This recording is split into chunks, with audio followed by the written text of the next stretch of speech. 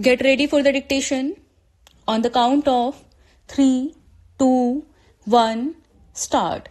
Sir, I am saying it as an anti-farmer budget because compared to last so many years, the budget for agriculture for the first time has been cut by 14%. Budget for National Food Security Mission has been lowered by rupees 500 crores.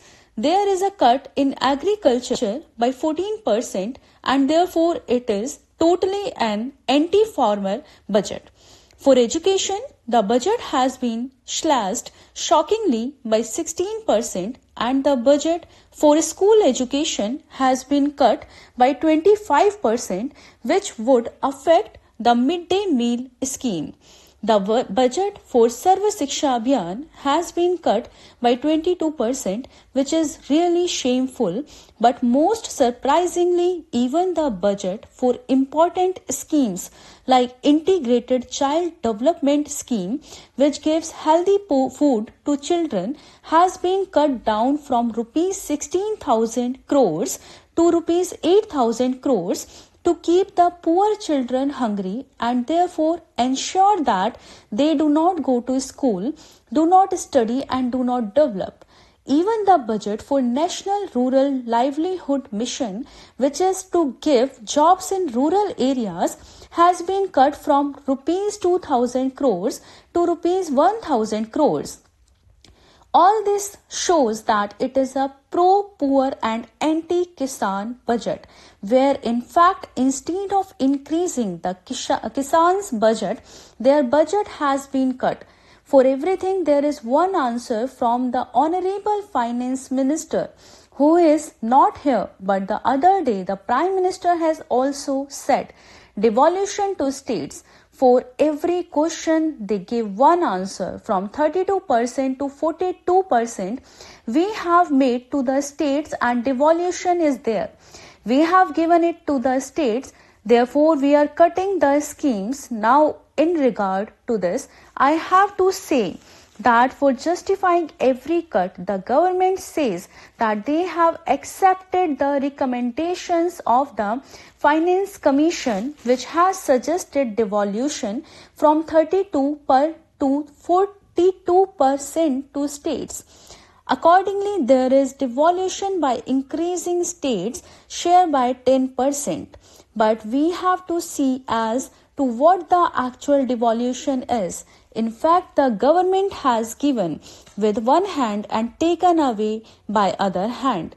This becomes clear because the increase in devolution is claimed to be more than 1.2 lakh crores.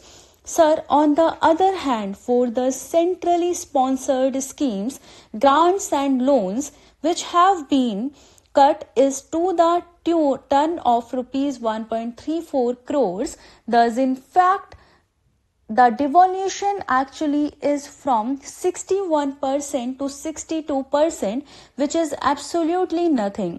With one hand you have given and by the other hand you have taken it back. This is just befooling the public and everyone when you say that you have taken away the schemes of the central government. The anti-poor budget shows that this government is clearly against the poor persons. The government is justifying the cut on Integrated Child Development Scheme by saying that because they have now introduced a new scheme of sharing with the states, there will be a category fully funded by the center. The second category would be where there will be a sharing between the states and the center. And the third category would be where the center will not pay a single rupee for the schemes which will be fully borne by the states. So they have now made out three categories. The Backward Region Growth Fund, which clearly helped the backward areas in the country, has been totally abolished. No mention has been found about the 100 smart cities. I am surprised that these cities have vanished from this budget. Where they have gone, we don't know. The 100 smart cities were vehemently proposed in the first budget of this government, now 23 schemes will be funded by the center. 13 schemes will be shared between the states and the center, and there are schemes which are totally de-linked. As regards National E-Governance Plan, no fund has been allocated for modernization of police. Not a single paisa is to be given by the center for the National E-Governance Plan. I would like to speak a few words on the roadmap and policies of the center.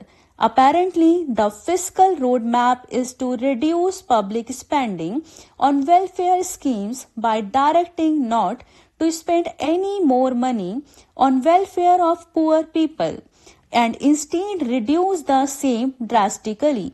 As regards FDI, the focus is on bringing investment through FDI in public sector companies like railways, road, defense, etc., which is going to drastically affect employment of scheduled castes, scheduled tribes, other backward classes and minorities, as there will be no reservation there. By giving tax sops to the corporate sector, the financial elite, it will create wealth and income inequality.